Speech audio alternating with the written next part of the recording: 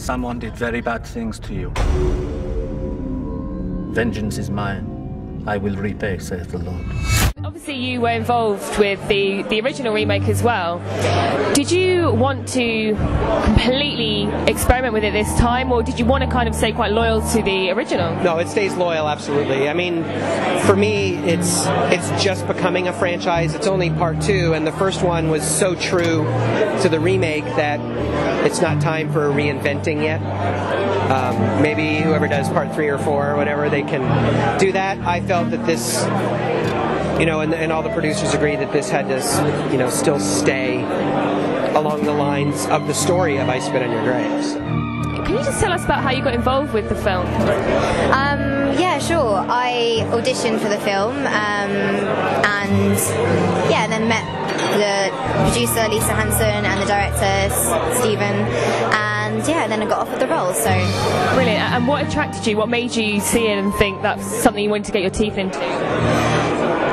Oh, lots and lots of different things.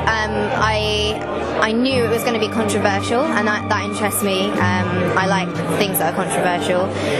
Also, the fact it was going to be challenging. I love to be challenged, and I knew like it was going to be an interesting experience, and I was, yeah, gonna learn a lot. Can you tell us a little bit about how you got involved with the film? Yeah, let's start. I was shooting a film in London, Jack Ryan with Kenneth Branagh, and I had a birthday, and I went to Sofia, Bulgaria. I'm originally from Bulgaria, and I went there to celebrate for 3 days because I had a break. I went there, I heard about this film, and I sent my pictures to the casting director. And then I got a call from Stephen and the casting director that they want to see me. And I went there to the studios.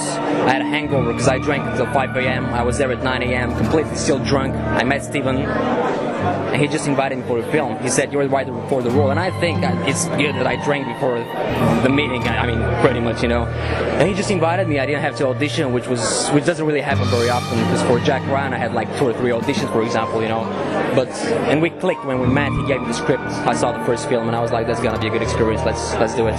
Obviously, you know, it's a rape revenge film, and how do you sort of prepare yourself mentally to do things that are quite horrific, really? I found that the less I thought about it, the better.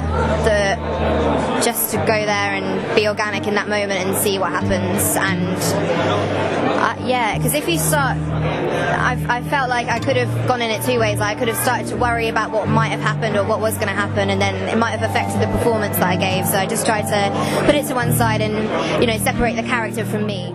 What was it that attracted you to this film? Had you seen the original before? I saw it after I met Stephen, but I knew Stephen from before. I've seen a couple of his films with Dennis Hopper and others, and it was a great opportunity to work with this American director coming from LA, doing a film in Bulgaria. He gave me the script. I'm playing Nick. He's one of 3 brothers who are taking advantage of Gemma's character, who's the lead girl. And it was very challenging. And, you know, it's fun. It's fun to be challenged. And I knew it was going to be rock and roll. It's going to be fast shoot. And what attracted it to you, like the first one included, like what attracted you to it? Well, to do the remake, obviously, for me, I saw the original when I was very young, and it had a pretty big effect on me. And it's a cult classic, so there was that interest. For me, it was one of those films that I looked at and said, it could actually get remade. It's a brilliant cult classic, but it could get remade. So that's why I wanted to be involved in the remake. I like movies that push buttons and force people to ask questions of themselves in their comfort zone and things like that. And with the sequel, it really was that I had put so much emotionally and physically into doing the remake, and it was such a big part of my life for, you know, a good year and a half. I wasn't quite ready to turn the sequel over to somebody else yet. So I felt like I still had some work to do. So did you find you actually were allowed to be quite creative and artistic yourself, or was it quite a heavy direction? No, Stephen, obviously, like, there were things that we blocked out, but it was never a case of, oh, can you just tilt your head so that your face is in the light for this bit and do this? He very much let us produce the scene organically and obviously change little bits here and there, but he was great, really. Brilliant. So do you think that this is kind of sort of thing you want to do again, or do you have kind of other ideas for your career afterwards? Because obviously horror is a very certain type of character, it's a very certain type of role you have to play. I don't know if you can really say that about this particular character. I mean, I don't really see this film as a horror film as such, a generic horror film anyways. I think it's dark and gruesome, but it's also almost shot like a docudrama. It's about her story. It's not, yeah, as I said, it's a generic horror film. So. How do you sort of mentally prepare? Like, how do you... You know, I knew what I had to do. I met Jemma on the first shooting day. We clicked at the moment. Yeah, she's very small, very petite, very cute, but, you know, like small little girl. You don't want to do these things to her. But I knew what I'm getting into. I knew what I had to do, and I don't care if it was gonna be a 95-year-old woman or a 5-year-old girl. You gotta do it, like Jeremy Irons in Lolita. I mean, in Lolita, he's going under his skirt, you know what I mean? It's one of those things. I also saw a couple of films. I saw Gaspar Noé's Irreversible a couple of times with the rape scene with Monica Bellucci. And I just watch a lot of films constantly, listen to music, and this helped me. Seeing Jemma, she was cool with it. She told me go all the way, which helped, you know, partnership, communication with her. Yeah, so do you think that you're going to be making more films sort of in the English language? You're from Bulgaria originally, but do you think that's kind of where you want to head?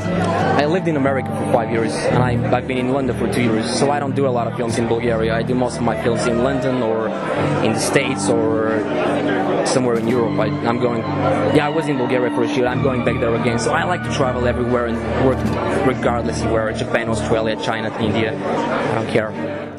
Horror as a genre particularly, franchises seem to work. Why do you think that is? They don't work with everything.